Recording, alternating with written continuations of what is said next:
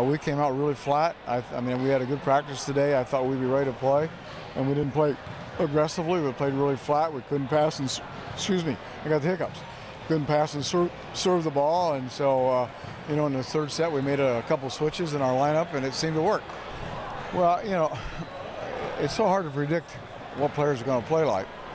And, you know, last night Eddie was really, really good, and tonight he was very average, and that's not like Eddie, except from the middle of the third game on. Then he played like he played the night before. Andy didn't play as well as he did until the end as well. So, I don't know. I'm tickled to death to get a win, but it's way too hard.